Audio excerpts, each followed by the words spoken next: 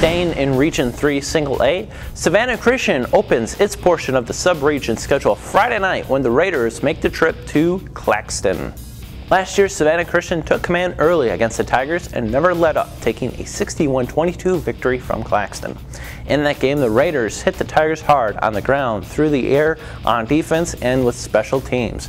This year, Savannah Christian enters as the number 2 team in Class A and has outscored its opponents 148-33.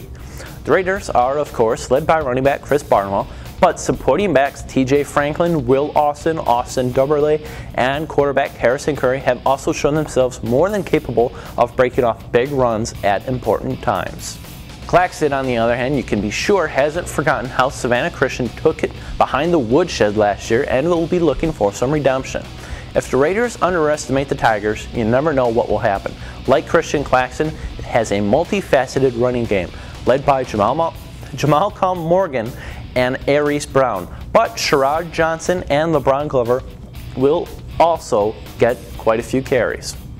Now, Claxton is a good team, but the Tigers don't pose a big threat passing the ball, and teams that are not balanced on offense simply do not beat Savannah Christian. The Raiders' defense is too good. And while I don't see this game being an early runaway like it was last year, I do see Savannah Christian winning this one and doing so by a score of 35-14.